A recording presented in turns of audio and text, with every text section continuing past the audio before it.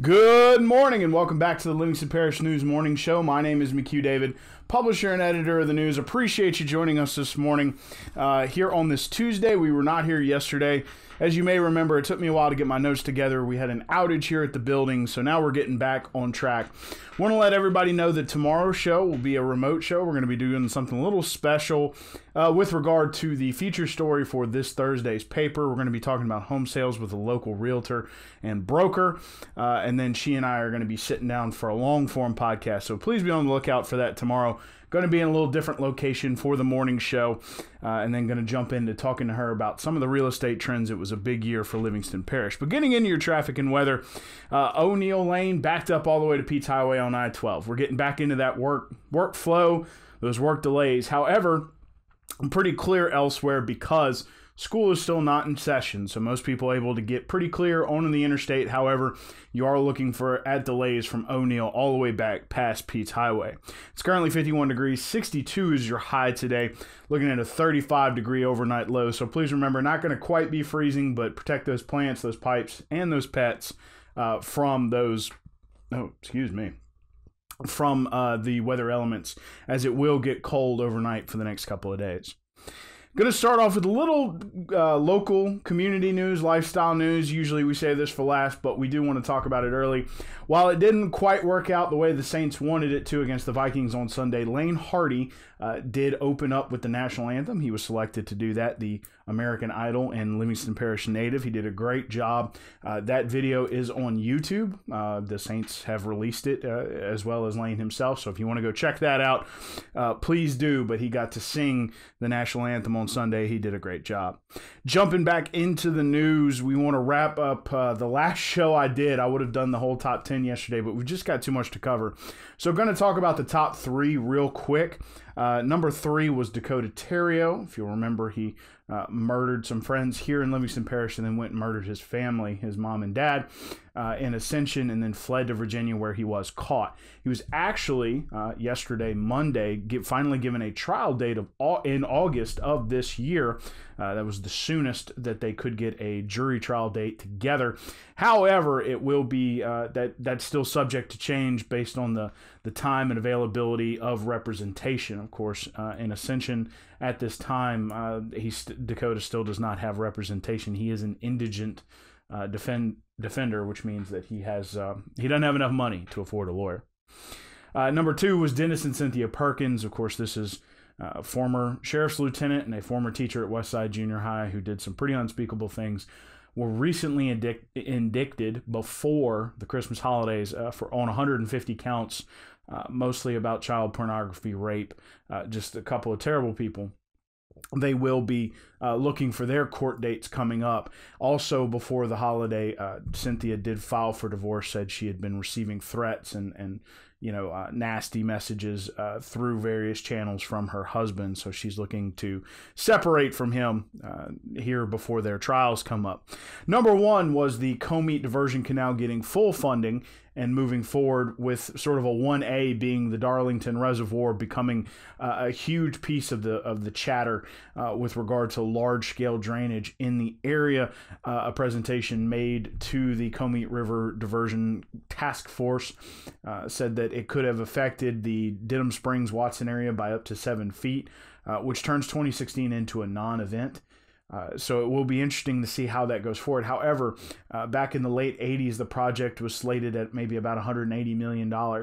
It is now skyrocketed in over $1 billion is the price tag that's been attached to that. So not entirely sure how they're going to move forward with that project, considering that funding not necessarily available. They're also in the early stages of the feasibility study for the Darlington Reservoir. It's a 3-year time slate.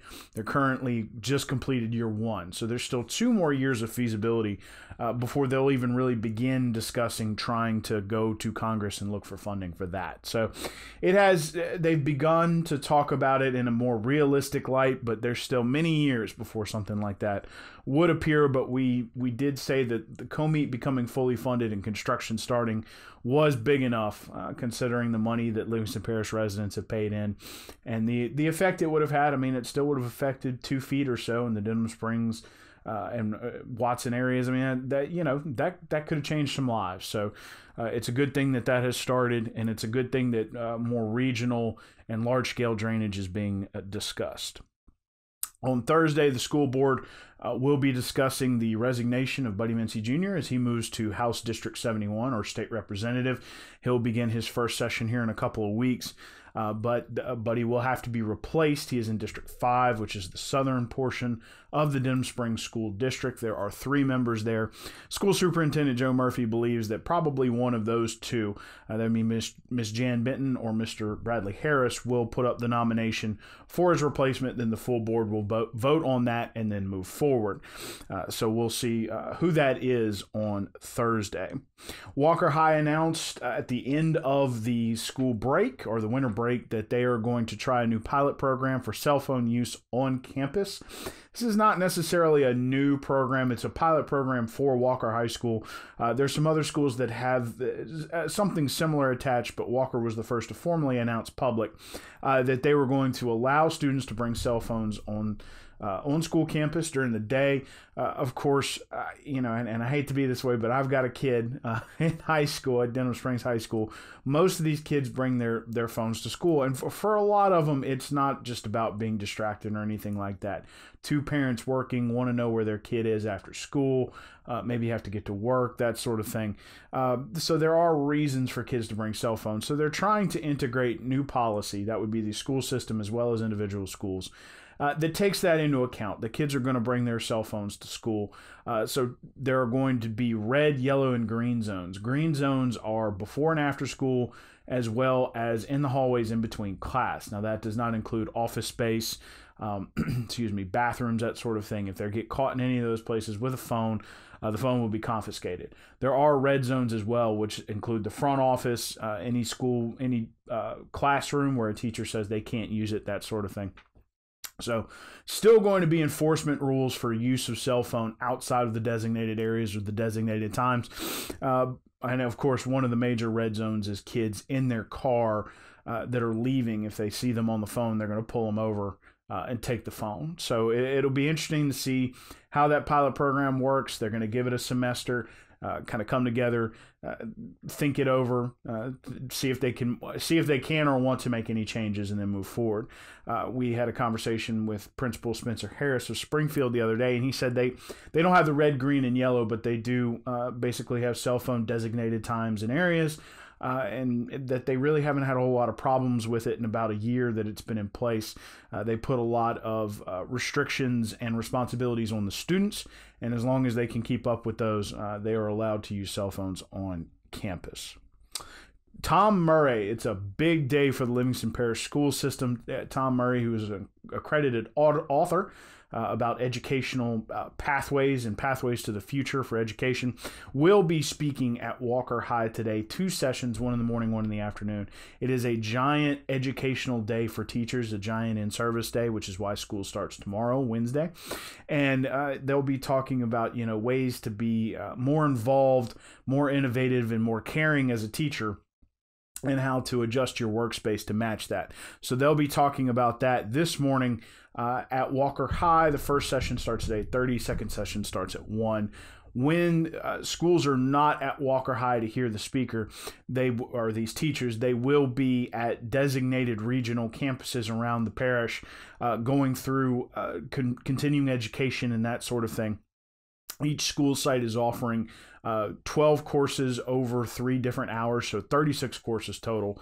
Of course, you can't take all 36. You can only take 3, but they will last for a certain amount of time, and you go through, do what you need to do for your skill set, and move on. So sort of trying to develop a higher sense of community and get a good speaker in front of these teachers. So that's what the administration's after, the school board administration.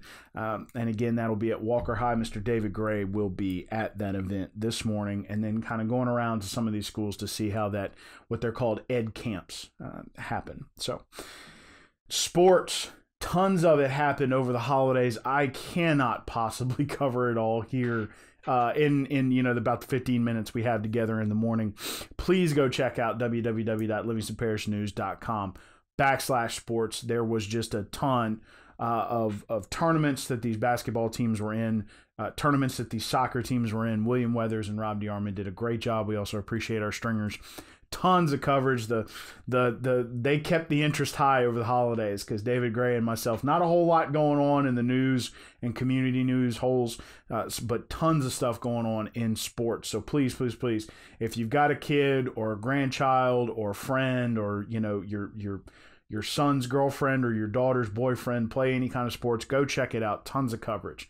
www.livingstonparishnews.com/sports. Also want to give a shout out and a thank you to Mr. Jonathan Malis, who not only went to the Dome on Sunday to get pictures of Mr. Lane Hardy, as well as pictures of the Saints game, but also went to Atlanta and got pictures of the LSU-Oklahoma game. Again, you can check those out at www.livingstonparishnews.com/sports. We talked a little bit about Springfield earlier. A couple of things happening over that way.